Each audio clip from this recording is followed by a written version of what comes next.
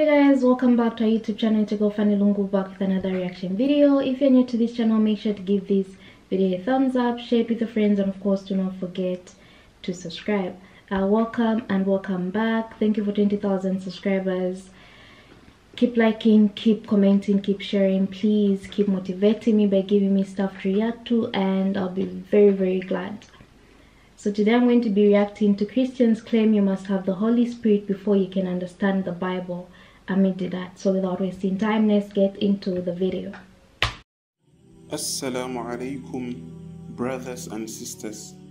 I hope you all are in the best state of health and iman. Today's video is going to be about the very popular Christian claim.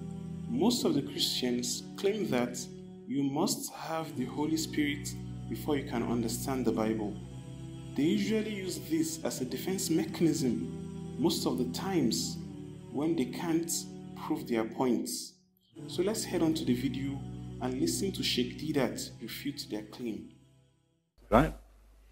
Mr. Chairman and people, You're too short, you're like me. Please put the mic down, please. I would like to ask, when a person becomes a cabinet maker or a carpenter, there are laws to obey and principles before you can. You can't just take a piece of wood, otherwise you wouldn't know what to do. So the Bible teaches us that to interpret the scriptures, that it's only by the Holy Spirit that we can interpret the scriptures.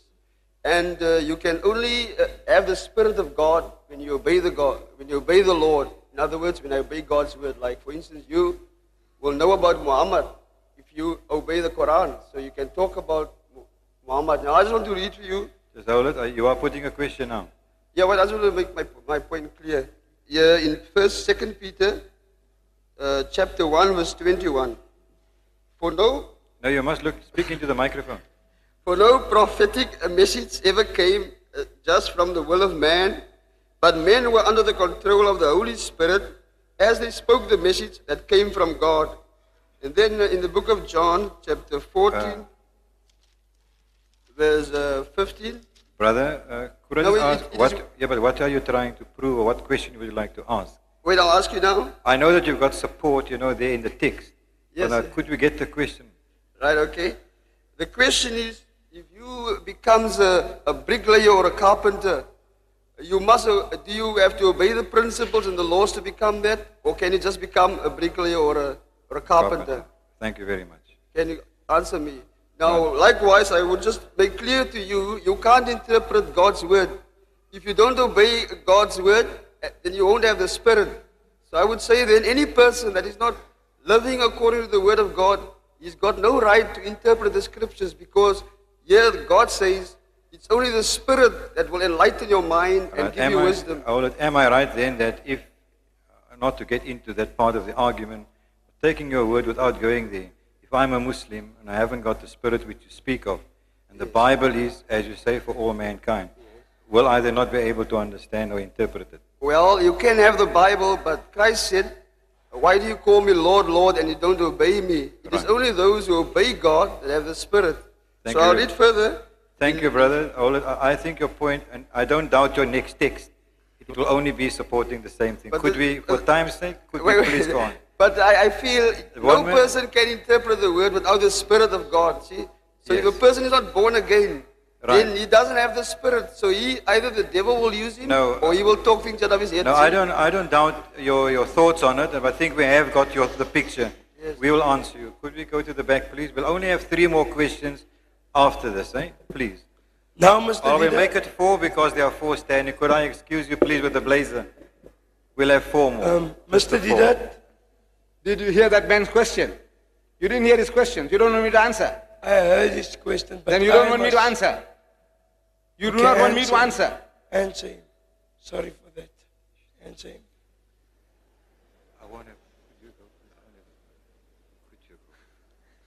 You see, it's an amazing situation that our Christian brethren say that you must have the Spirit before you can understand the Bible.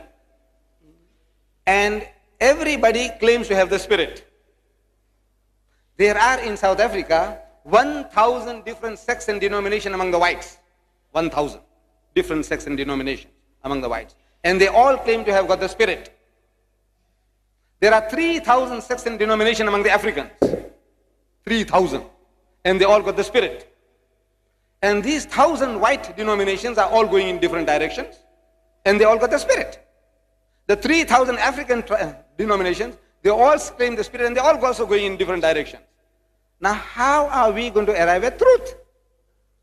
Unless we use our God-given intelligence. Because the one man says, look, there is a Trinity in the Bible. The other fellow says there is no Trinity in the Bible. One fellow says that when you take this piece of bread, it becomes the flesh of Jesus. When you drink the wine, it becomes the blood of Jesus, literally, in a mystical way. The other fellow says, no, it is metaphorical. Now, who has got the Spirit? I want to know. Which guy are we going to believe? And as soon as you ask the man what church you belong to, he doesn't own up. He's interdenominational, so you can't catch him anyway. As soon as you corner him, he says, well, I don't believe that. Look, what I have done, I have spoken for an hour and a half, simple, straightforward language, proving to you from the Christian scriptures that the thing that they are alleging didn't happen. Christ was not crucified, he was not crucified, he was not crucified. An amazing thing, nobody is questioning me on what I said, not one. Isn't it amazing? What is the Spirit doing to them? What does the Spirit do to people that you are not listening? Simple, basic English I'm speaking to you. I'm quoting you verses after verses. This is what Jesus said. And you don't contradict me. You want to say Peter said this and Corinthians said this and this guy said this. What is all this? What is happening to you? Why is the Spirit deserting people? I says, please ask me direct questions on what I spoke and I'll give you a direct answer. There are more than 2 billion Christians around the globe, and they are separated into thousands of denominations. According to a survey by the Center for the Study of Global Christianity, estimations show that there are more than 200 Christian denominations in the US and a staggering 45,000 globally. So, why does Christianity have so many branches? Most mainstream Christian denominations and churches accept and claim to have the Holy Spirit. The difference is in how all the various denominations define their expectations and evidences of how the Holy Spirit is manifested in the life of a believer. So, you have one group who acts crazy and claims it's the Holy Spirit, and another group denying the power of God and also claims it's the Holy Spirit. It is a known sickness for born-again Christians. Once a Christian becomes a born-again, he believes he is automatically filled with the Holy Spirit. An important point to note is that all these various denominations claiming to have and be inspired by the Holy Spirit for all their actions and beliefs are all moving in totally different directions. From amongst what these thousands of Christian denominations have disagreements on are basis for doctrine, creeds and confessions, inspiration of Scripture, the Trinity, the nature of Christ, the resurrection of Christ, the concept of salvation, the original sin, the concept of atonement, and the nature of Mary. So, let's talk about their disagreements on the concept of Trinity. First point to note is that the word Trinity is nowhere to be found in the entire Bible. So, it's very clear that it's not a biblical concept, but we'll discuss it for clarity. The mysterious doctrine of the Trinity has created divisions since the earliest days of Christianity, and those differences remain in Christian denominations until today. Denominations like Unitarian Universalist Christians, Jehovah's Witnesses, Christian Science, Armstrongism, Christadelphians, Oneness Pentecostals, Unification Church, Down Bible Students, Unity School of Christianity, and the Church of God International all reject the concept of Trinity in their version of Christianity. All other denominations that accept the Trinity all have a uniquely different approach to it and different concept of belief for it. You have denominations like the Roman Catholics. They believe the Father is God, the Son is God, and the Holy Spirit is God, and yet they are not three gods but one God, and they are co-eternal and co-equal. It is important to note that Jesus taught monotheism, and he is quoted to have said in the Gospel of John, chapter 14, verse 28, "My Father is greater than I." That alone explodes the Trinitarian myth. So, saying a person must have the Holy Spirit before being able to understand the Bible should bring up some follow-up questions like, which Holy Spirit is recommended? The Holy Spirit of which Christian denomination should a person accept? We can therefore only resort to our God-given intellect to understand, comprehend, and fully grasp God's message to humanity as the Quran and Bible have taught. Assalamu alaikum. It's actually good to know that there's churches out there that disagree or don't even, or have removed the Trinity out of their way, you know. That's actually my first time hearing that. This is actually my first time.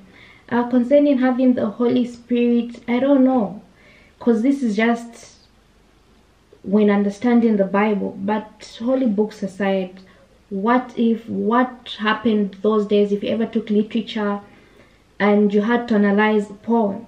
We had to write the meaning of that poem according to how we understood it. And at the end of the day, despite the different terminologies used to express how understanding that poem, we still gave out some sort of meaning for that, you know. So I don't know. Anyone can read the Quran and say this verse means this. Anyone can read the Bible and say this verse means this. So to have the Holy Spirit to understand something, I don't know. Does it mean everyone that has ever read holy books needed that Holy Spirit to actually fully understand something? How do you know you've got the Holy Spirit? How exactly do you determine you've got the Holy Spirit?